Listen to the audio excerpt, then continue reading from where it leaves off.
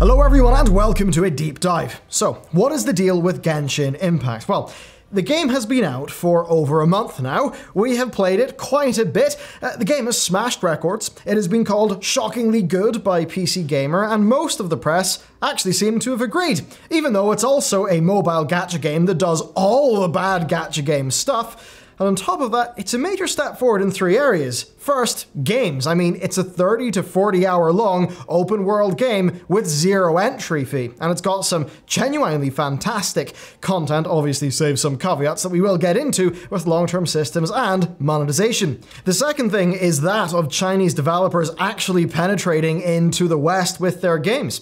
MiHoYo were known in the mobile realm, but this is their PC console debut, and they've absolutely nailed it. I mean, the other Chinese game that everyone's excited about, Black Myth Wukong, that is still a long way off yet.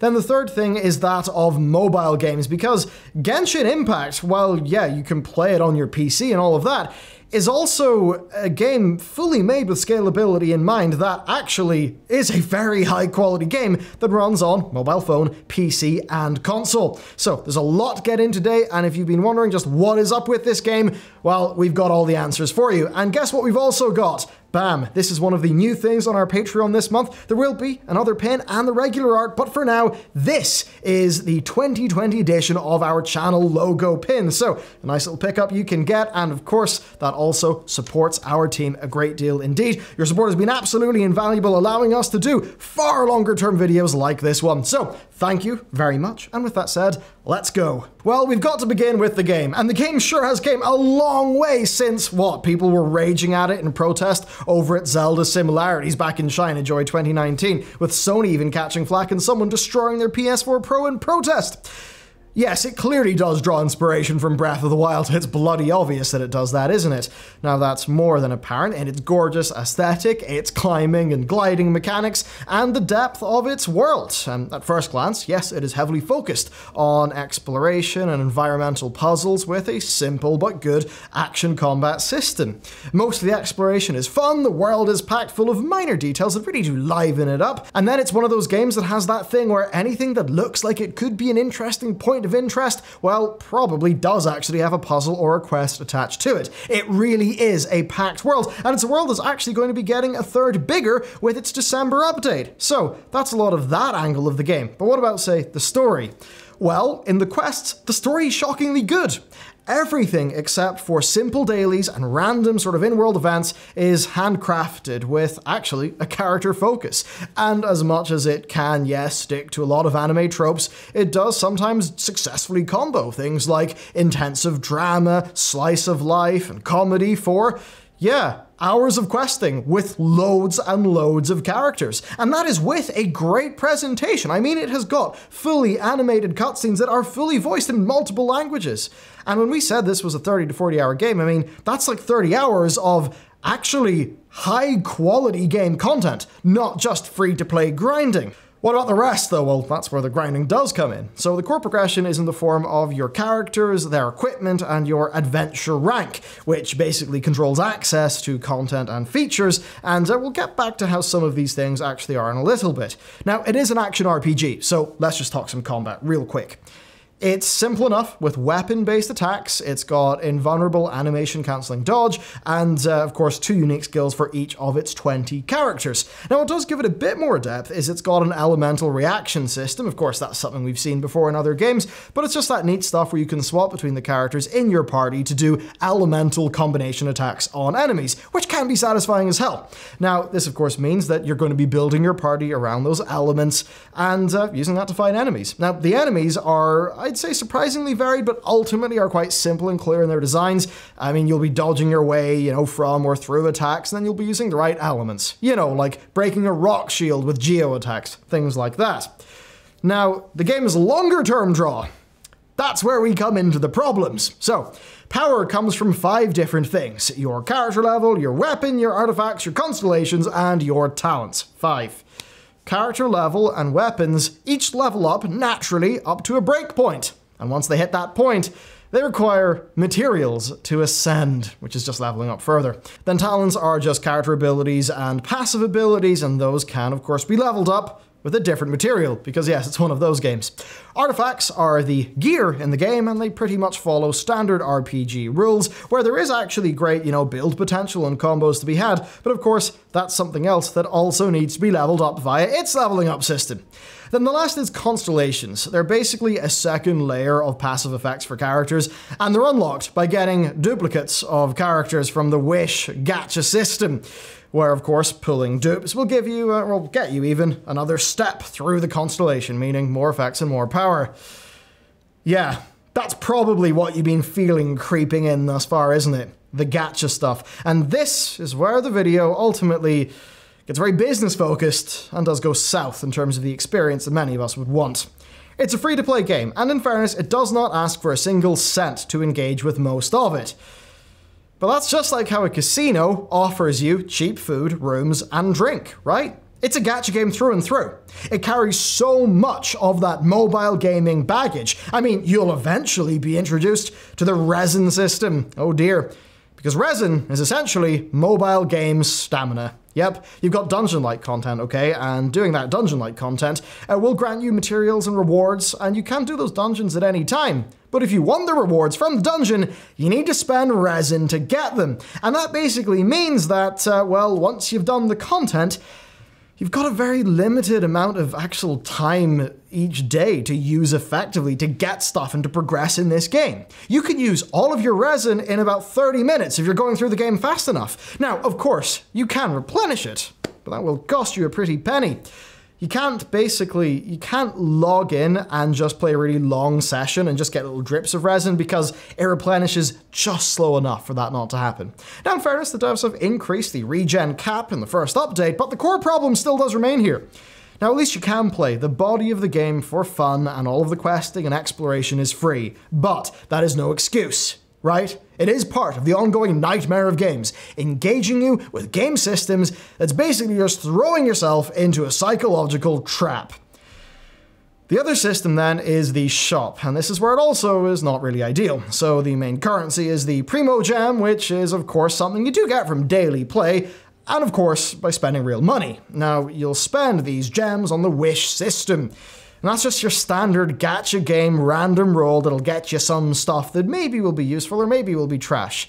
Now, the idea here is that you basically, right, you meet cool characters in the story, but if you want to play them, you've got to go and you've got to start spending that premium currency rolling for them with the Wish system. Now, in fairness, the game does give you thousands of gems up front, so your first 30 or 40 rolls of the Wish system feel satisfying and earned. But that quickly does dry up, and like all gacha, characters can be available for short periods in, time-limited events in the store. And those characters can then be extremely rare, like we're talking a fraction of a percent. Now, most of the pool of available items are just 3-star weapons, and that's just useless filler. You don't really want those things. Getting characters feels lucky, never mind getting a 5-star character from your gacha roll.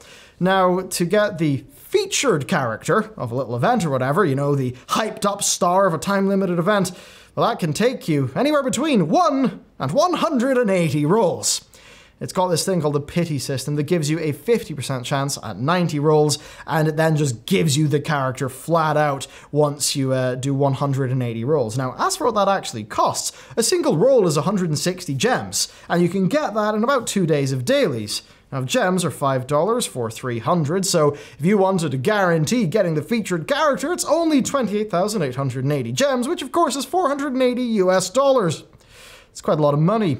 Remember that, characters then need to be rolled again 6 more times to unlock their maximum potential through constellations. So if you're a whale, you can easily spend thousands of dollars, thousands, getting a 5-star character maxed out. Now, this appeared in the new Assassin's Creed, or say, Watch Dogs Legion, where you can get a 5-star granny fully down her constellation tree. Well, the developers would be absolutely crucified. Now, just because gacha is an established genre for Eastern games to go into, that does not mean that it's an okay thing that we should be fine with. So mobile stuff, get out of here, but it probably isn't going to, because now we've got to talk about if it's worked. It has. Sensor Tower reports that Genshin made $60 million in its first week, 245 million in its first month. That's a lot of change. It made more money than any other mobile game in the world this month, right? In the world. And 45 million of that was in the USA.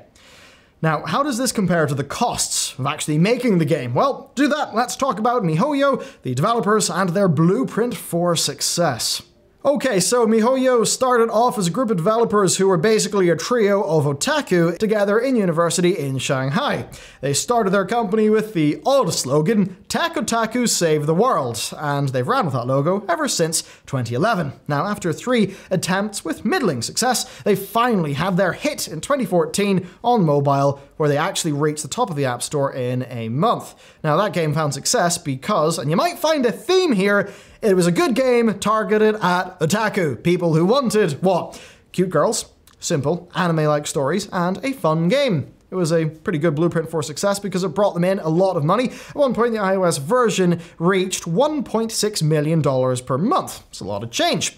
Now, the difference between this 2D game and their next offering basically tells the story pretty well, because they moved from that into a full 3D action game in Genshin Impact 3rd, which was also a hit. It was a pretty damn good character action game on mobile. It was just last year, actually, that Matt went on a mobile game hunt after getting an iPad Air 3 and decided to try Genshin Impact 3rd after some targeted ads took him by surprise. It basically looked better than any game had any right to be on mobile. I mean, the advert for that was an in-game cutscene that seemed to be excellently produced with top-class Japanese voice actors. So not your standard run-of-the-mill sort of cheap knockoff feeling mobile game. Really good. And it turns out the game's actually really bloody well designed. It's good fun to play. Now, that game was downloaded, and the stats aren't great, but it was downloaded over 35 million times in the first few weeks. And it used that same formula again, right? A good, engaging game with a lot of otaku-targeted things and gacha mechanics. And we all know where that money went, because their next game, Genshin Impact, reportedly cost $100 million to make over 3 years from a team that's now 500 strong. Yes, you heard those numbers right. Put them together. It's already more than doubled its money in a month. That is the power of making a great game, making it free, and then, I mean, from my perspective, making it less of a great game by doubling down on gacha mechanics, which sadly absolutely do work. There's no doubt, though, that miHoYo are basically standard bearers for Chinese developers right now, and I mean, if the flag says, good games make lots of money, who are we to argue? It's clearly worked for them. Like with Black Myth Wukong, and maybe even some smaller games like Zhuan Yuan Sword 7, the West might be entirely sort of caught off guard by this previously rather insular Chinese development community just pumping out some really good games. Now, they're having rocky moments with this one, and a lot of those are sort of China-based, and some of them are not really something the developer can get away with, right? Like there was the Genshin chat censorship, and of course that is a policy of basically anything that goes on in China where in-game chat is always censored, so, you know, you can't talk about, say, the events that absolutely did happen in June 1989. Now, the CCP's behavior and some cultural differences aside, we're in for an interesting period where more Chinese games are going to be entering the West. Now, I wish miHoYo could make a game of Genshin's caliber and then just charge me $60 for it. But when they can go whaling to the tune of $250 million in a month, well, money talks. There's one last thing worth talking about with Genshin. It's a mobile game. It's also a PS4 game and a PC game, and outside of its bizarrely missing controller support on mobile, which pretty much would make mobile ideal, or at least, you know, extremely good, well, the game, it just looks a bit worse than mobile, and that's it. I mean, on modern phones, it can run really well. We got 60 FPS on an iPhone 11 and an iPad Air 3. That's really good. It also runs, this is wild, but it runs better on good phones than it does on PS4 in some situations, which is insane. But yeah, it really has to be felt to be believed just how much this is a situation of a gorgeous open-world action game that just works really well on a mobile phone. I mean, if a lot of people don't really believe how powerful flagship phones are these days, Genshin Impact really does show what they can do, right? They're more powerful than a Switch, you know, way more. As an example, I mean, they are more expensive too, but you get my point. And what I'd say here is, this is clearly not something that's going to be the standard, but it does show that you can make a scalable game across all platforms. Like, this is a game that literally works and is a good experience on every platform. They've managed to make a PC game that's fun on mobile, and a mobile game that's fun on PC. That is kind of bonkers.